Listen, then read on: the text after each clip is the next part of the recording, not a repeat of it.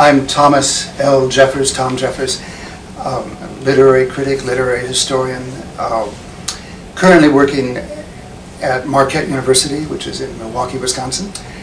But prior to that, I did a PhD at Yale University and began teaching at Cornell. Spent a year at Harvard, and then went to Marquette, where I've been for a couple decades. I'm a literature teacher, trained in literary studies, and that meant that when I first began to work on Norman Podhoretz, who began himself as a literary critic, I knew my way around, at least in that particular area of his many interests. He's from a family that had come to America in the years just after World War I. They were from the Ukraine, from Galicia, the darkest Galicia.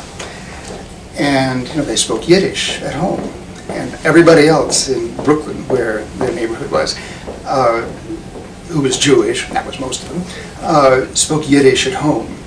For the American-born generation, which would have included Norman, born in 1930, English was a sort of second language.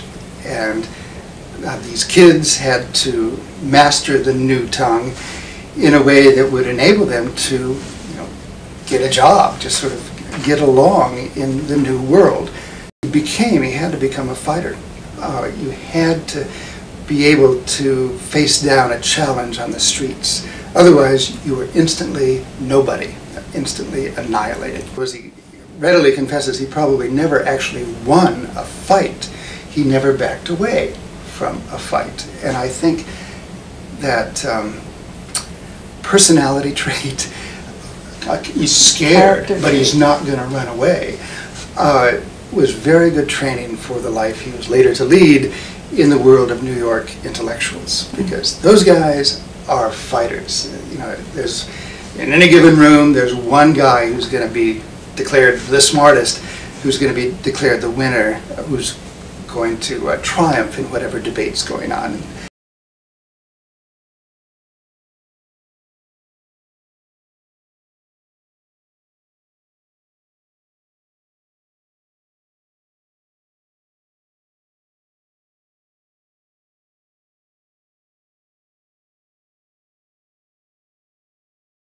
He was a commentary reader from way back at the beginning. Commentary was a magazine sponsored by and begun by the American Jewish Committee in 1945. And Norman wrote for them right after he got home from Cambridge. And occasionally, while he was in the Army, he submitted pieces. And then from 55 to 60, as I say, he was writing for lots of magazines, The New Yorker and Partisan Review, but also commentary. And again, he was such a star that in 1960, at the age of 30, commentary made him editor. He was like the youngest editor ever. And he took the magazine to the left. He told them that's what he was going to do, meaning that it would emphasize a kind of, way left of center political agenda and a cultural agenda that was open to new ideas in education and in the arts and in literature, so that names like Norman O'Brown, Norman Mailer,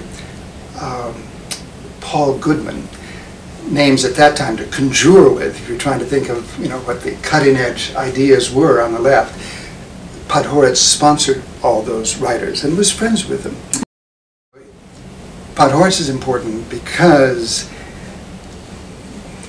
reason maybe least important here, but still has to be mentioned, for 35 years he edited Commentary Magazine. And Commentary Magazine was the voice of Jewish intellectualism, from 1945 until today. But that's too vague. In the 60s, it was identified with the New Left, as I was saying before. And then in the 70s and on into the 80s and since, it became identified with neoconservatism, a kind of corrective move in answer to the New Left.